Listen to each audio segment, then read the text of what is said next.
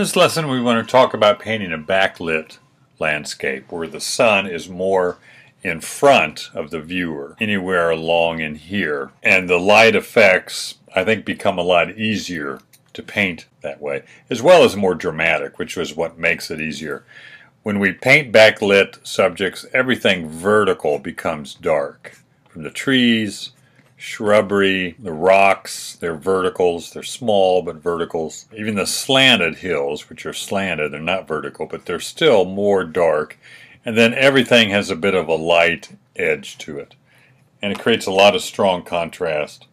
The flats are usually always light, except for where there's some cast shadows. But the sun is in front and creates a lot of contrast, a lot of rim lighting. In other words, the lighting just hits the rim of the trees or the rocks. And it's very effective for dramatic lighting. The alternative is, or the opposite is, when we're looking at this scene and the sun is at our back.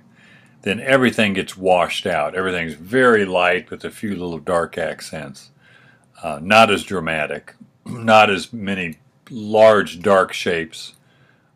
It's mostly all light with a few dark accents and less contrast and harder to make it look interesting. It looks simpler, but I think harder to make the painting look more interesting. The backlighting looks probably harder, but is actually a lot easier to simplify. So when I look at this, real quickly, I want to, this is the equivalent of ultramarine blue, a little bit of yellow and a touch of red, and just get a dark. And I can push this cooler, I can have more blue in it. Again, we can always push the temperature.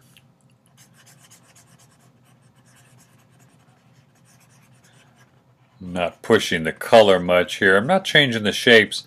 When I'm drawing this backlight shadow in first to get these shapes, this is where I can change the shape of these trees. Some of the other trees are a bit lighter just because their color is lighter, but these are still backlit. I have to see it in shadow first. Same thing in here. And I'm not copying the photo exactly.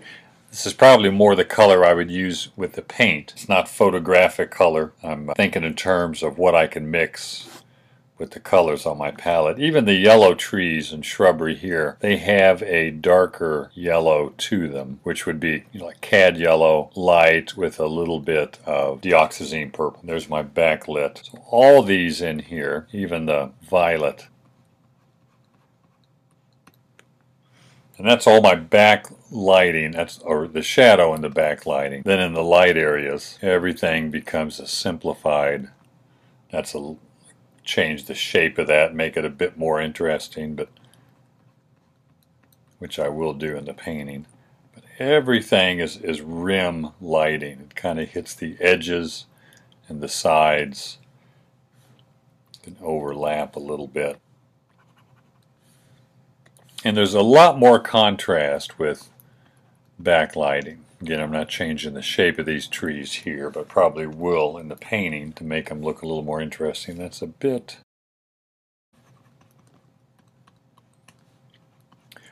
But I always tend to push the color a bit stronger in backlighting because there's so much contrast that you can push the light areas a little stronger, a little warmer. Push the shadow areas a little darker, cooler. I'm going to pull these rocks together, make some bigger ones. But the rocks are also verticals. In other words, they become bigger shapes. Not too much. I could have some of these small shapes in here, but most of them I want to pull together.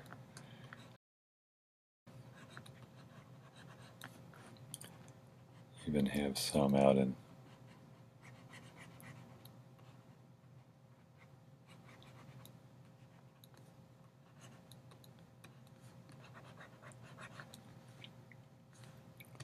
now I could have some smaller ones too, but in there I want a lot of lighter, go a bit brighter. Because again, the more I can emphasize that contrast, the better. That backlighting really sets it up for a lot of strong darks and lights, even back in here.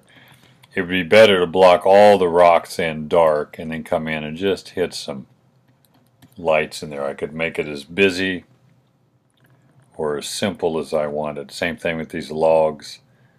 They're a dark with rim lighting. So the backlighting, again, when you're conscious of looking for it, you can find it a lot better. And it's easier to see, and knowing what to look for, it's easier to paint. Same thing here with these. You can see the dark. All the trees are mostly a dark with a little bit of light along the tops and on the sides. Even the shadow in here, it's the sun's in front, so the shadows are going to be coming towards us here. Gives it that feeling of the sun being behind. And then when I simplify those trees, and again kind of a cad yellow light, a little bit of orange and some blue.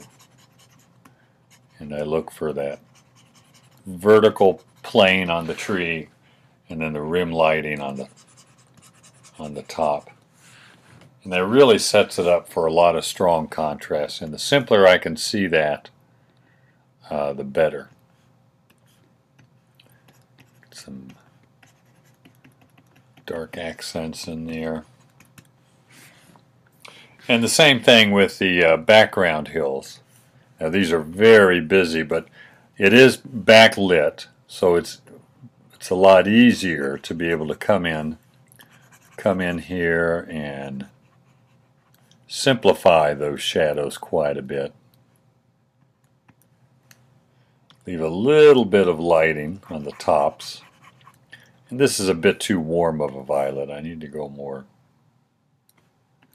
blue. I can kind of pick and choose, pull those lights together, create bigger darks in here.